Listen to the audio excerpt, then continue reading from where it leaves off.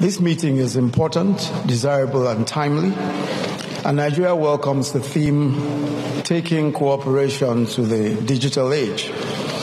Given rapid, game-changing developments in technology, Africa and Europe must work together to advance and harvest the economic benefits of the digital economy, and at the same time, prevent a counterproductive widening of the digital gap in Africa. We are, of course, keen to work together to boost the job creation potentials of new technologies, rather than concentrating solely on jobs destined to disappear in the digital age. In Nigeria, we're taking urgent and practical steps to provide such opportunities for our rapidly increasing youth population.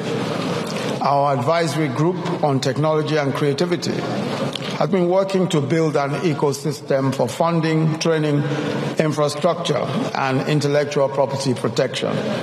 Under our social investment program, 75,000 young people are being trained in coding, software development, hardware maintenance, animation, and data management, and we're set to train another 200,000 young men and women